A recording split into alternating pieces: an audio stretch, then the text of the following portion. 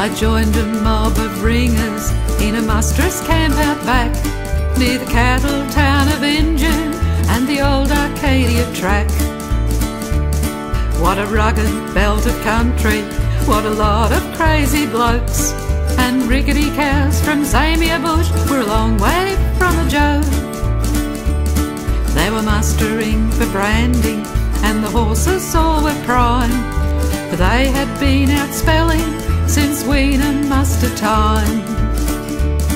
I've never seen such a mob of yangs. I asked what they were like, 'cause I reckoned that they all would buck and maybe kick and stride. Viv Humphreys was head stockman, a casual sort of bloke. He said, the horses here are quiet. I listened while he spoke. They're just a little girthy, just a little tight. They might hump up and crow hop, but otherwise they're right. He cut me out a brown horse with murderous looking eyes.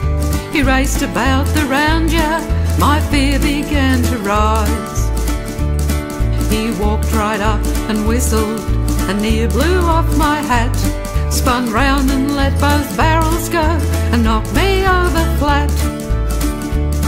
When I'd regained my senses, they'd roped and bridled him. They had a blindfold on him and hobbles on his shins. Next they put the saddle on, and for what it's worth, they used a wire hook to get the surcingle and girth.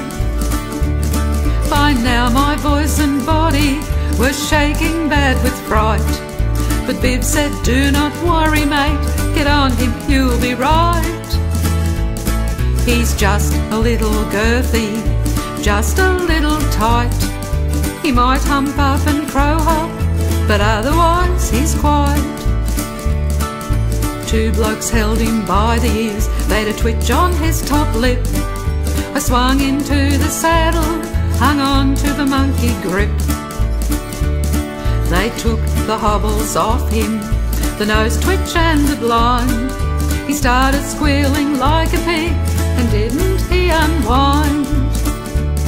He shoulder bucked, he jolted, he corkscrewed like a wheel, twisted and he cow-kicked, spur from off my heel.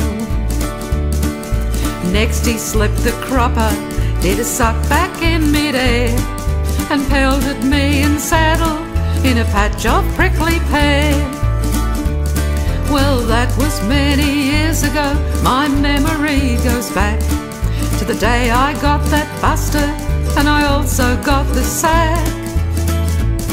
When Humphreys walked up to me and said, it's plain to see, if you can't ride a quiet horse, then you're no use to me. Yes, that was many years ago, my memory goes back to the day I got that buster, and I also got the sack. When Humphreys walked up to me and said, it's plain to see, if you can't ride a quiet horse, then you're no use to me.